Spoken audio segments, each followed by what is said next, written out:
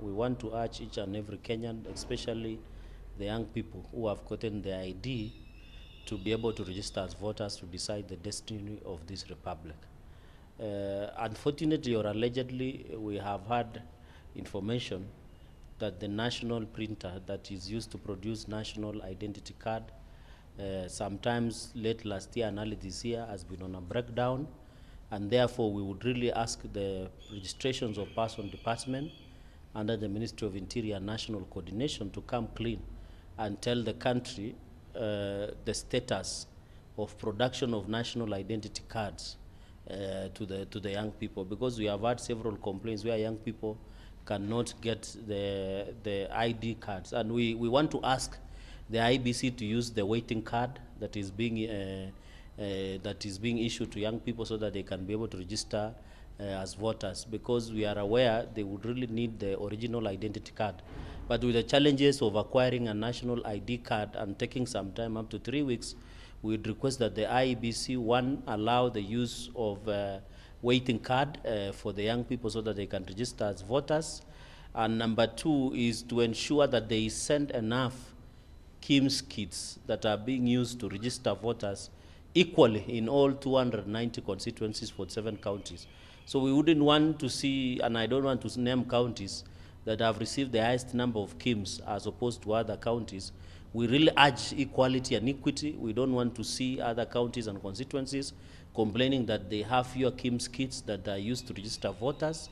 And therefore, we really want. And then the third point I want to make, as you are aware, North Rift, unlike Laikipia and part of Baringo, is experiencing insecurity. We want to urge Iebc and the Ministry of Interior to come up with an innovative way, especially since Laikipia insecurity, we have incidences in Baringo and Elgeyo Marakwet County.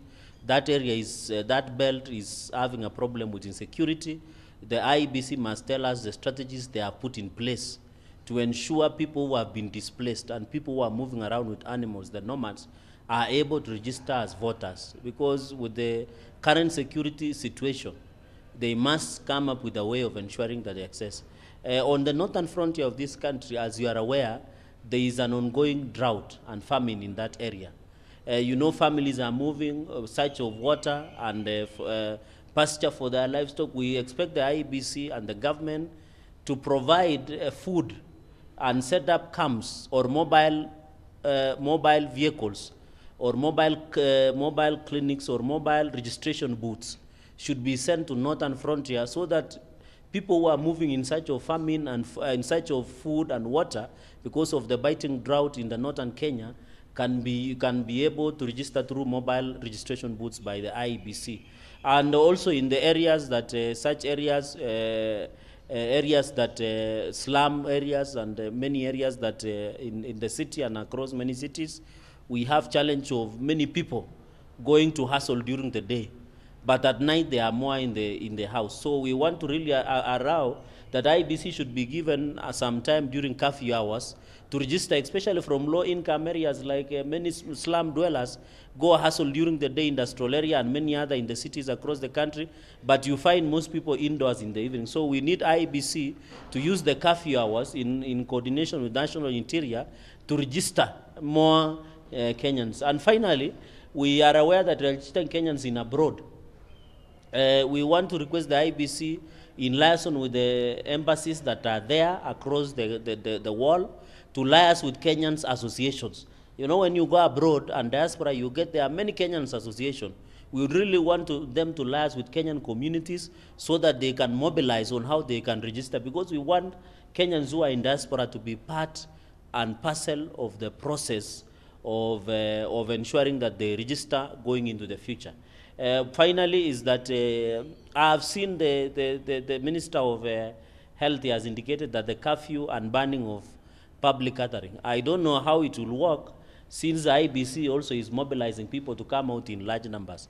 Although we expect them to observe the COVID protocols, but it will be a big challenge, especially with this issue of public gatherings and what have you.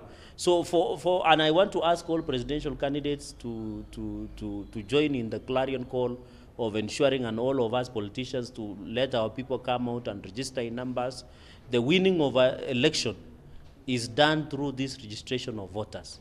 Elections will not be won in any other forum, but by ensuring that many voters are able to turn out. And we expect the National Assembly, if IBC will require more resources under the supplementary budget, to be given more resources to ensure more than 6 million Kenyans are ready for the general election. And we expect IEBC to be also ready. We have seen their timelines.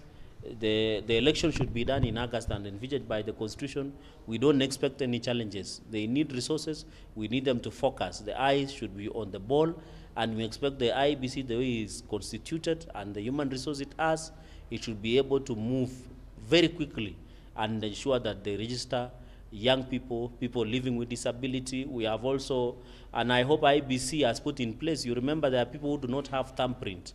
The disability, people who are having, those people who their prints cannot be taken. The IBC should put in place people living with disability. They have challenges of using their biometrics. So we expect the IBC, even in the village, to have a proper way of taking biometric statistics of disabled people.